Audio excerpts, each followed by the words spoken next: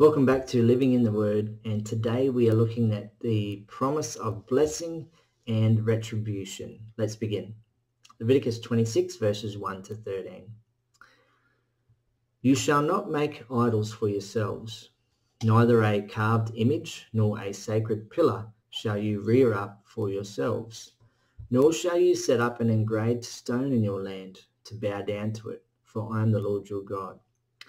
You shall keep my Sabbaths and reverence my sanctuary. I am the Lord. If you walk in my statutes and keep my commandments and perform them, then I will give you rain in its season. The land shall yield its produce, and the trees of the field shall yield their fruit. Your threshing shall last till the time of vintage, and the vintage shall last till the time of sowing. You shall eat your bread to the full and dwell in your land safely. I will give peace in the land, and you shall lie down, and none will make you afraid. I will rid the land of evil beasts, and the sword will not go through your land. You will chase your enemies, and they shall fall by the sword before you. 5 of you shall chase 100, and 100 of you shall put 10,000 to flight. Your enemies shall fall by the sword before you.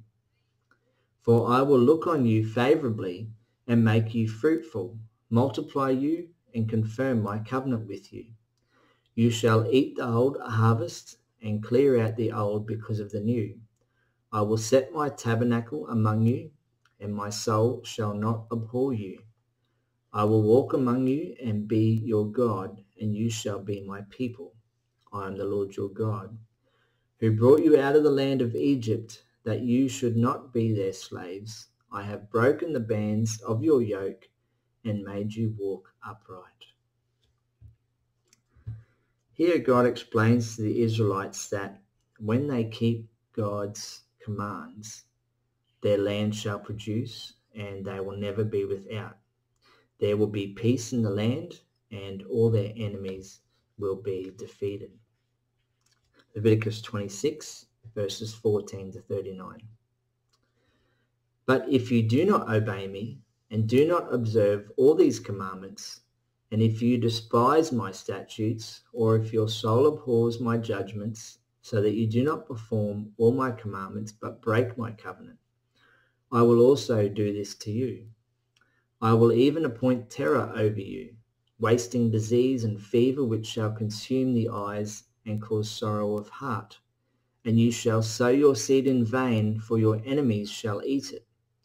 I will set my face against you, and you shall be defeated by your enemies. Those who hate you shall reign over you, and you shall flee when no one pursues you. And after all this, if you do not obey me, then I will punish you 7 times more for your sins. I will break the pride of your power. I will make your heavens like iron, and your earth like bronze, and your strength shall be spent in vain. For your land shall not yield its produce, nor shall the trees of the land yield their fruit. Then if you walk contrary to me, and are not willing to obey me, I will bring on you 7 times more plagues, according to your sins. I will also send wild beasts among you, which shall rob you of your children, destroy your livestock, and make you few in number, and your highways shall be desolate.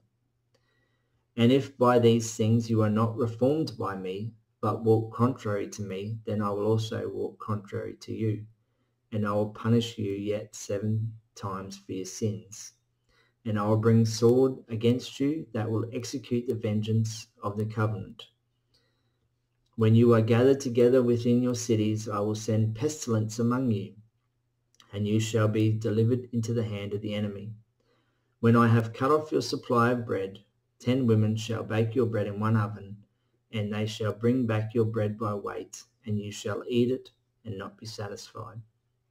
And after all this, if you do not obey me but walk contrary to me, then I also will walk contrary to you in fury, and I, even I, will chastise you 7 times for your sins. You shall eat the flesh of your sons, and you shall eat the flesh of your daughters. I will destroy your high places, cut down your incense altars, and cast your carcasses on the lifeless forms of your idols. and my soul shall abhor you. I will lay your cities waste and bring your sanctuaries to desolation, and I will not smell the fragrance of your sweet aromas. I will bring the land to desolation, and your enemies who dwell in it shall be astonished at it. I will scatter you among the nations and draw out a sword after you. Your land shall be desolate and your cities waste. Then the land shall enjoy its Sabbaths as long as it lies desolate, and you are in your enemy's land. Then the land shall rest and enjoy its Sabbaths. As long as it lies desolate, it shall rest, for the time it did not rest on your Sabbaths when you dwelt in it. And as for those of you who are left, I will send faintness into their hearts in the lands of their enemies. The sound of a shaken leaf shall cause them to flee. They shall flee as though fleeing from a sword, and they shall fall where no one pursues. They shall stumble over one another, as it were before a sword when no one pursues, and you shall have no power to stand before your enemies. You shall perish among the nations, and the land of your enemies shall eat you up. And those of you who are left shall waste away in their iniquity in your enemies' lands, also in their fathers' iniquities which are with them they shall waste away.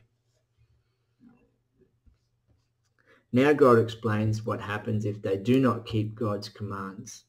Their lands shall not produce, their enemies shall defeat them and reign over them. The wild beasts will consume them, and God will be in opposition to them.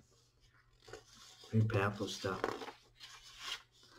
Leviticus 26 verses 40 to 46. But if they confess their iniquity and the iniquity of their fathers with their unfaithfulness in which they were unfaithful to me, and that they also have walked contrary to me, and that I also have walked contrary to them, and have brought them into the land of their enemies, if their uncircumcised hearts are humbled, and they accept their guilt, then I will remember my covenant with Jacob, and my covenant with Isaac, and my covenant with Abraham I will remember. I will remember the land. The land also shall be left empty by them, and will enjoy its Sabbath while it lies desolate without them. They will accept their guilt, because they despise my judgments, and because their soul abhorred my statutes.